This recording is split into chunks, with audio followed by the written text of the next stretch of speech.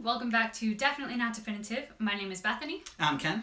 And today we are ranking Guardians of the Galaxy. My fiance and I, we score and rank all our favorite nerd movies, and we're starting with the Marvel Universe, the MCU. What we do is we basically take a guy's and a girl's perspective. So we dissect what we think is important to this particular type of movie, being a Marvel movie, what matters to both of us, and then basically how it comes across to both of us. Yeah, and we do that by developing a scoring sheet. It's the most scientific way to arbitrarily score a film. Now on to our review for Guardians of the Galaxy. First up is lead male and lead female likability. So our lead male in this is Peter Quill, also known as Star-Lord. Our lead female is Gamora. Peter Quill, Star-Lord, I give him a 4.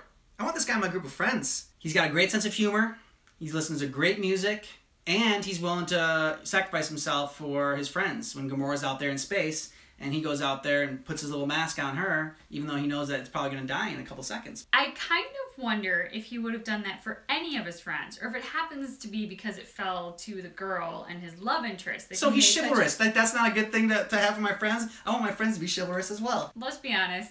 He's a bit arrogant, he's a bit cavalier, yeah, and he's not exactly been all noble with the ladies in the past. No, he hasn't been all noble with the ladies in the past. And so that's why I think that, this movie, this moment shows his change and shows that he is capable of more and having a deeper relationship. And you know what, I think that good on you, Peter Quill. All right, I give Peter Quill a score of 2, which is I think he'd be great to grab a beer with. I think he'd be great to shut down a bar with.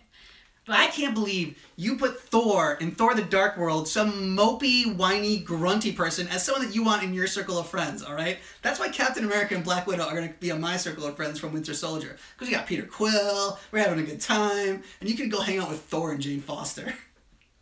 I didn't say Jane Foster would be my friends. Oh, you know he's bringing his girlfriend. So for Gamora, I gave her a 3.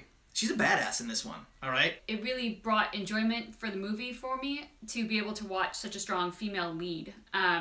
Somebody who's not to be trifled with, who's not a damsel, who's not a prop, but who is a badass on her own mission, who happens to get linked up into this band of misfits, but she had her own agenda. So for that reason, I gave her a score of 3. Lead male, lead female, bangability. Peter Quill, great guy. I'll be his wingman, but I will not bang him, so he gets a 0 from me. And for me with Peter Quill, I said, he gets a score of 3. He could probably teach me a thing or two. I mean, he's very braggadocious in the beginning, so we know he's experienced. For Gamora, I gave her a 2. She's hot, but I don't see enough of her personality in this one. So I couldn't really give her higher than that. For me, she gets a 0. I think she's great in the badass category, and I would love to hang out with her. I just don't want to bang her. Our next category is lead male, lead female, relatability. So Gamora's a badass, and she's super sexy, but I do not find her relatable at all. So I gave her a score of 0. Again, doesn't detract from how awesome she is as a character, how much I enjoy watching her in this movie. I'm just not exactly seeing myself in her. For Peter Quill, I gave him a score of 2. I said, it's not me, but it could be one of my friends or family. Or it could be your fiance, because I gave him a 3. I thought that, the best qualities of me are in Peter Quill. My exceptional taste in music, my brilliant humor, my braggadocious, but in a cute way, nature. So are you Iron Man, or are you Star-Lord? I'm Star-Lord. I'm more Star-Lord than I am Iron Man, because, I don't know if Tony Stark, I like AC/DC and everything like Tony Stark does. But, I think I'd be more than one character. I didn't say this is just me. I said it's the best parts of me. Well, I don't know. You just identified yourself as him because you said, or he's your fiance. So I'm just saying, I should probably know who I'm marrying. I thought I was marrying Iron Man. No, you're not marrying Iron Man, all right? You're marrying me, okay? You're not marrying Star-Lord, you're not marrying Iron Man, you're not marrying Captain America. You are marrying me. I know. It's sad. So next up is the villain. And our villain in this is Ronan. So Ronan's end goal is to destroy Xandar. He hates Xandarian culture. And, he wants to kill all of them. How many people does his end goal affect? I gave it a 3. Once he gets the Infinity Stone, for me, that changes everything. And I think it becomes a universe's health and happiness is at stake. So that actually bumps his score up to a 5. Really? So, if a homicidal maniac gets a hold of an Infinity Stone, then it's a 5. The universe's health and happiness is at risk. Okay, where That's are you going with very interesting because in Thor, the Dark World, Malekith gets an Infinity Stone, and his whole goal is to put the universe in darkness. And she's like, well, it affects maybe 1 or 2 worlds. As soon as you have somebody who is a homicidal psychopath in possession of an Infinity Stone, the game changes. All of a sudden Malekith isn't a lunatic. Like, he seems a little pretty level-headed, all right? I think that, you know, he's gonna put the world in darkness, but it's gonna look nice. You have something against elves. You think that elves can't be terrorizing. And so, you know, you just think they're making cookies and trees. I don't think they're Keebler elves. I think they live in Rivendell. How strong is the villain compared to the hero? I gave him a 4. It's the highest rank. He's significantly stronger than the heroes. And this is even without the Infinity Stone. I don't find Ronan to be all that terrifying without the Infinity Stone. Because let's face it, in large part, he sits on a throne sending everybody else to go kick butt on his behalf. He rarely ever gets his hands dirty. He whoops Drax's ass. He just mops the floor with him. It's like he's not even trying.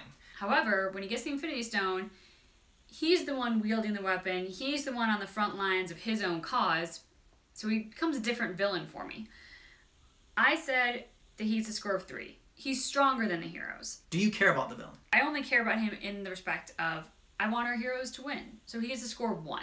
When he's holding up Drax and he's saying how he remembers killing his family and like how pathetic they were, oh man, I hate that guy. And he got a 3. Villain bangability. He gets a 0. This category is just here for Loki, and you've already banged Loki. You already got that out of your system. So from here on out, who knows which villain's gonna get. I did, and then he killed Coulson and just ruined everything. Yeah, that's true. So yeah, I also gave Ronan a score of 0. Next up are side characters. This has been such a big category for Bethany for pretty much all the movies. It's, you know, this is the one she gets more jazzed about, and I always have to kind of tone her down and be like, okay, we can't include everyone in the side characters list. I'm still bitter about the dog. Yeah, she wanted to include the dog in the Incredible Hulk, but she won't put Thanos in this one. And Thanos is a lot more critical in Guardians of the Galaxy than the dog was in the Incredible Hulk. He's just not a force in this film. He's the reason that Ronan's even going after the orb in the first place, which is the reason that Peter Quill, which was the reason Gamora goes after it, which introduces her to Star-Lord. So really, without Thanos, none of this really happens. Benicio del Toro and Glenn Close got the shaft because of you. You can't cut out Sam Rockwell. Remember that from Iron Man 2? We just cut out Glenn Close. I can't believe that. They were brilliantly featured characters. They weren't strong supporting. And for that reason, they didn't make the cut for side characters. Then why'd you want to put Dr. Zola in The Winter Soldier? He was just AI, and he was just a computer. But in The Winter Soldier, you wanted to have Dr. Zola in our side characters list. So why would he make it over the Collector, say? Or Thanos? Because it seemed like a good idea at the time. I got her on that one. Seemed like a good idea at the time. I was overruled there, but now we want to change the rules for Thanos. We're not changing. Yeah, just some bit character. This Thanos. So moving on to the characters we did include, we obviously included the rest of the Guardians of the Galaxy: Rocket, Drax, and Groot. We agreed on Corpseman Day, played by John C. Reilly, who was brilliant in this role. We also have Nebula, we have Yondu, and we have Korath. So Korath, I gave him a 1. I say, is this really there for the plot? Korath, Nebula, and Yondu, for me, both go into a score of 1. I gave Nebula a 2, and I gave Yondu a 2. So my 2s went to Drax and to Groot. I gave Corpus Day a 2, and I also gave Groot a 2. I thought Groot was going to be my MCS in this one, but he was funny, but I didn't think he was... Maybe it's because I've seen it so many times, so I didn't laugh as much at Groot this time around. I really thought that he was there. I liked his relationship with Rocket so much, and his relationship with being part of the Guardians of the Galaxy. Corpseman Day and Rocket, they both got a score of 3. I said there isn't much humor in the movie without them. I thought they were fantastic, especially Rocket. I gave Drax a 3.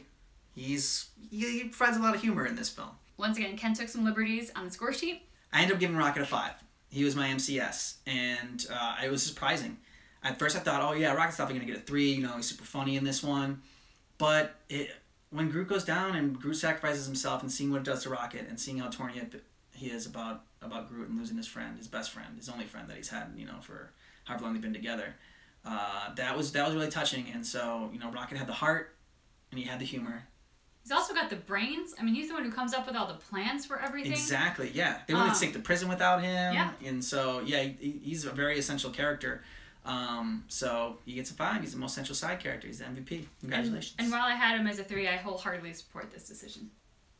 That's nice. I finally get some support from my fiance. Next up is plot. So for plot, I gave it a score of 3. I said it was deliciously unexpected. I gave it a score of 4. I mean, there's no way I was getting up to go to the bathroom or look away from this movie. I was engaged and hooked the whole time. I liked the characters, I liked the humor, I liked the dialogue, I liked the action scenes, and I liked the heart. And when you get all those, I mean, that's just a recipe for a great movie. So, female empowerment. What role do women play in this film? So in this one, I gave it a 4. I thought Gamora is definitely a true hero. She's also strong. She's also badass. She's also not looking for love and all those typical, like, the girly nonsense that society tells us that we're supposed to expect for women. So for this, I gave her a score of 4. Nova Prime, another character, a very strong female character, and Nebula as well. So a lot of strong female leads. Yeah, this movie was great in terms of a strong female cast. Still, it's a small cast compared to the number of men in the movie, but at least the females that we have are strong. And that's very key. Soundtrack.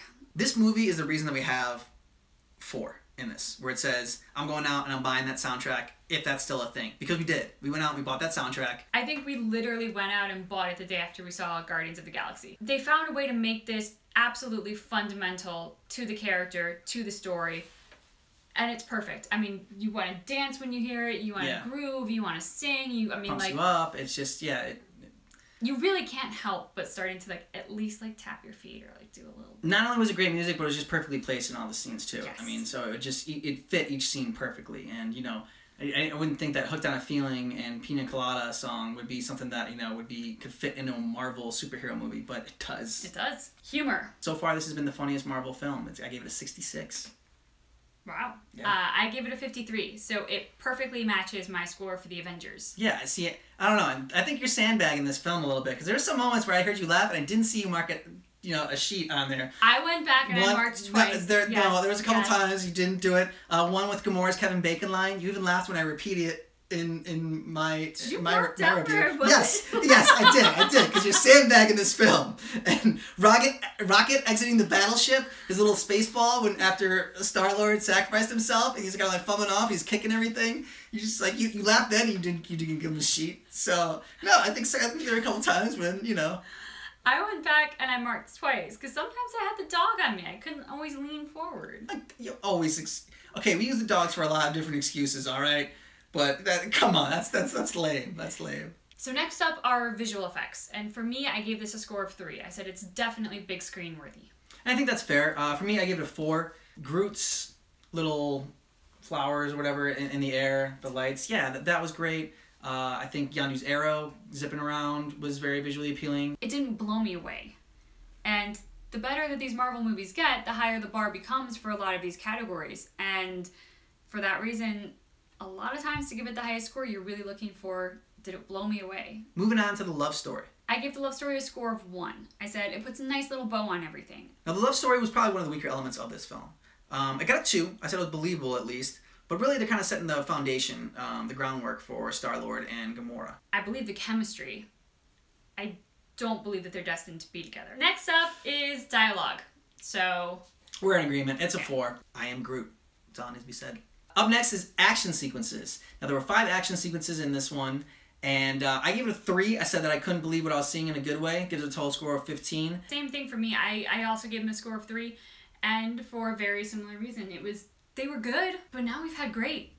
So, good's good. It's like her, before good was really good, but now she's had great, so nothing can compare after that. I've also had Captain America. Oh, God! I mean, come on, you walked right into that one. No, I thought I walked into a nice romantic moment where, you would say yes. Which brings us to Heart on that note. Yeah, on that note, let's talk about the lovey-dovey stuff. For Heart, I gave it a 4. I said it waters the eyes and warms the heart. It's the highest score I've given a film so far. I gave it a score of 3. I said that, I got a little misty-eyed, but it could be allergies. I got in trouble last time because I ranked something, and I ranked it on having seen it in the past, and the emotional response of crying every time I saw it in the past. That didn't happen when I watched it this time. Well, I have a feeling I'm going to get in trouble this time for doing the complete opposite. If you're going to say that you're going to base it off of past experiences like you did in Captain America the Winter Soldier, then do that with all the films. But no, you're sandbagging Guardians of the Galaxy, so you gave it a lower score. I got in trouble for doing that. I was brutally mocked for doing that. I just want consistency across the board, alright? It also got a fist bump from me for the end when he says, you know, we are the Guardians of the Galaxy, bitch, and kills Ronan. Yeah, damn right. So my final score for the Guardians of the Galaxy was 147. I gave it a score of 122. Now, the real test is, what is our combined score? Well, if you have a calculator out, our combined score for Guardians of the Galaxy was 134.5. It barely edges out Avengers. By 0.5, it beats Avengers and takes the #1 slot.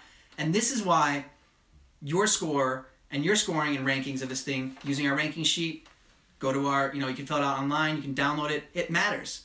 Because you submit your score to us, we factor it into our scoring system, and it can change things. You really could be the deciding factor, because for me, I think Guardians was a great movie. I don't think it's necessarily better than Avengers. So go ahead and post your score for Guardians of the Galaxy down below in the comments. Our score was 134.5. But that is definitely not definitive.